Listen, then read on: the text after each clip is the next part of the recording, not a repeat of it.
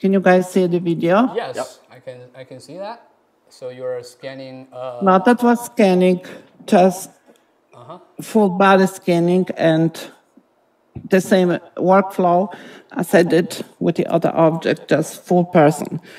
So I'm gonna just add extra couple words to this, that when you have like a 5 feet, you put a section. You're waiting until one section is scanned.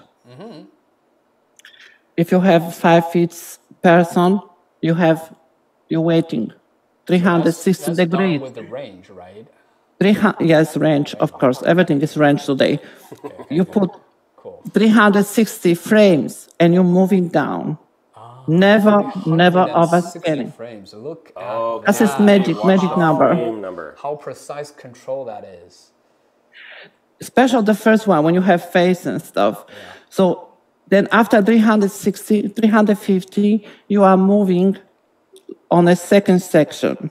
Another 350, 360, dependent what's the So speed once of you your get to 700, turntable. 720, That was on a big turntable scan today.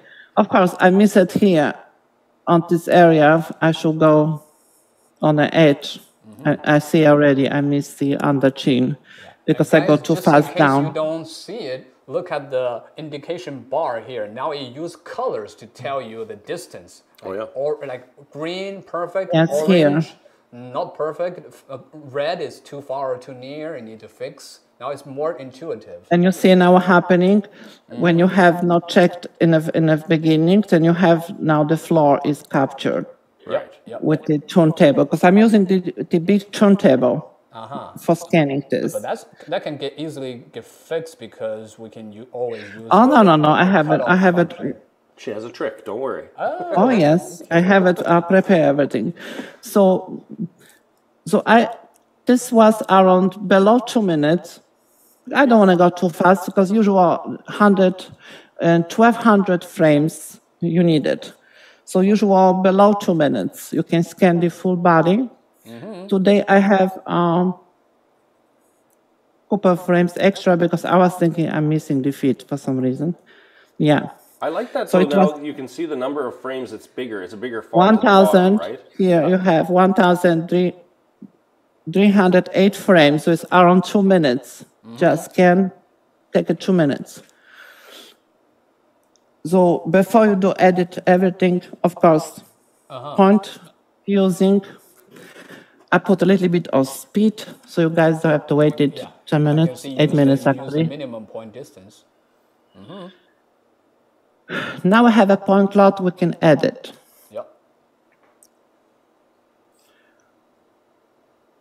Yeah, point cloud is ready.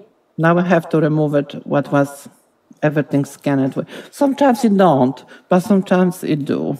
So it's dependent what you have around. So I'm removing now on a point cloud everything before meshing, because if you don't, it's gonna waste your time, processing time. So quickly remove it. Then you have less points to process. Yes, it's much faster and the most accurate. If you have a lot of additional like these parts, it's gonna waste it. Sorry to interrupt you, Katharina. Omri, for your question, actually, this model is called Revopoint RANGE. It's built for scanning larger sized object, and because of that, we always try with, like, for example, the tire and people. But we did have the model called Revopoint Mini to scan the tiny stuff and focus on like just you said, focus on mechanical things to show accuracy. We do have that. Yeah, it's just different model used in different applications. Yes, of course, yes. Okay, let's keep Mini is my favorite, one of my favorite. And that's why I'm using here, sculpture people. Ignore my part because I'm using my vacuum Cintiq monitor, so I'm using my shortcuts because I'm on a touch monitor, so I don't have a keyboard. So I'm using my... So it's not belong to the software. My keypad is for my monitor, touch monitor. It's not belong to the software. Got it. So now after you're removing the parts, I keep touching. So after I remove the parts, I'm just overlap detection as usual. You know, this is just for showing the workflow. It's nothing special or anything. Just to show guys, for everyone, the workflow of this. Few holes, meshing. I put on 7 because full body need to be on 7. I mean, it'll work on big things, big automotive things, obviously. Yeah. This is true. Just if you're curious, I will show you the. Oh look, it's ready. The automobile we showed with the user scan. We can't get an engine in here. Yeah, it's too we small. have limited space. Yeah, but yeah, I'll show you something. Yeah, it was in a previous. And you can see the guy in South Africa, right? Yeah. He does the front of his truck.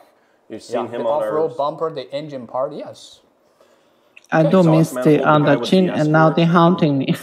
Right. The under chin haunting my work now. Horrible. I'm sorry about that, but you know, that's just for quick.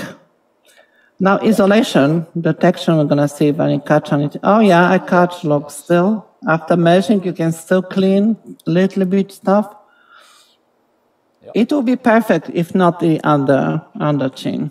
Cool. So I don't have to scan you today to show the Revo Scan 5. We can scan some different things. Yeah.